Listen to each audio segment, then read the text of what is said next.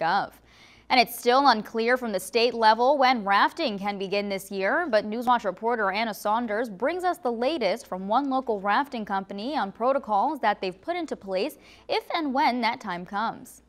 When asked about rafting season in Friday's press briefing, Governor Justice had no direct answer on where that fits into the phases.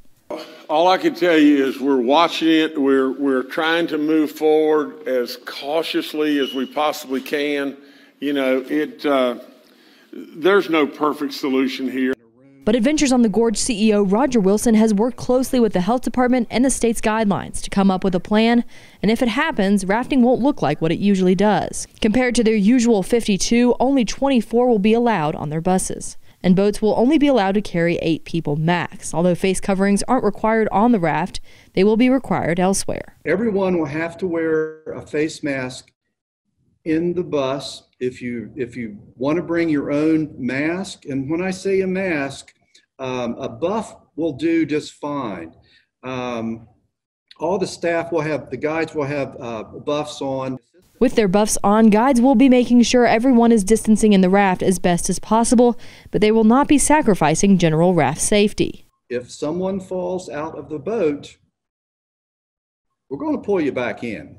So that's very contact. Yes, there'll be a lot of water around, but you know, there's certain things that we just can't mitigate. Equipment will be thoroughly sanitized in between trips for all of their activities. Adventures is hopeful for that Memorial Day start and even more hopeful for a normal golly season. But for now, it is a waiting game. All of us in America, we're negotiating untraveled, unpredictable waters.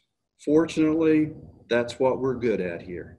Reporting in Fayette County, I'm Anna Saunders, Newswatch. Adventures on the Gorge also announced that Smokies would be their only restaurant that would open with limited capacity if they do get to have a season. CEO Roger Wilson did a full seminar last night, and you can check that out on their website or YouTube channel. Well, self-employed